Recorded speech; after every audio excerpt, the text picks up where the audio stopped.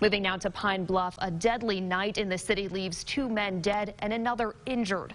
30-year-old Shamarius Mario Henderson and 24-year-old DeAndre Clark were both found dead early this morning.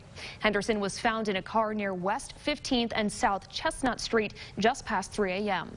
A second wounded man was also located at that scene and taken to the hospital. Police believe the 2 men were shot at 5th and University and then drove to 15th Street to call for help. A little over an hour later, police arrived at a shooting call for Ernesto's on South Blake Street. They found DeAndre Clark shot in a car on the south side of the building.